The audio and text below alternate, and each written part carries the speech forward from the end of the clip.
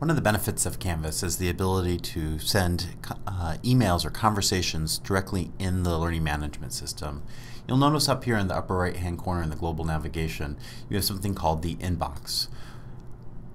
For any courses that are published, I have a basic email tool that are available to me.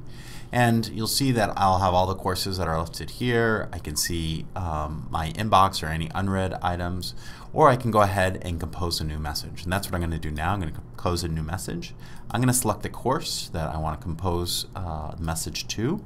And then I can go ahead and I can either type the names of my students individually, or if I select the address book, all the students that are enrolled in my course, if my course is in a published state, will appear, and so I can just select students, and this will this will send this to all of my students in this course.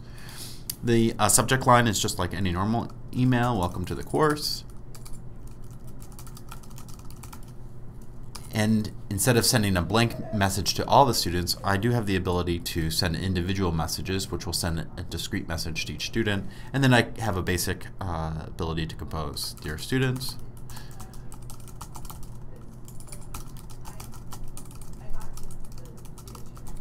and I can go ahead and I can add attachments, and I can even add voice and video comments as well. When I go ahead and send this to my students, what's great about this is it will keep a record of all the notifications sent and unread. And so as I receive an email back from students, they'll start to appear here. And I can go ahead and use the reply and delete features as a normal inbox tool.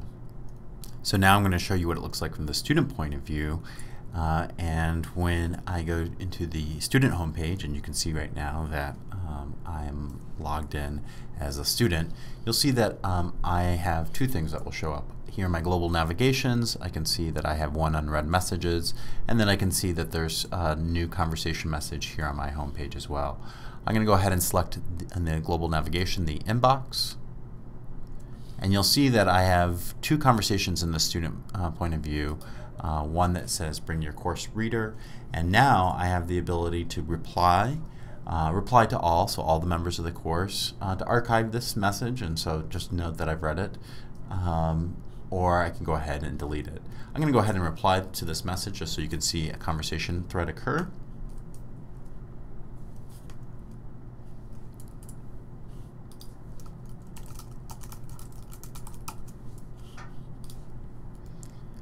And you can see now that a thread has started between the student and the teacher, and so I'll do one last thing. I'll switch back into the teacher point of view so you can see what that looks like. And now you'll notice in the teacher point of view that I have a notification here in the inbox, and I can see that a message was sent to me at 10:18 a.m. and when I select on it, I'll see the message from the student, and then I can go ahead and reply to it.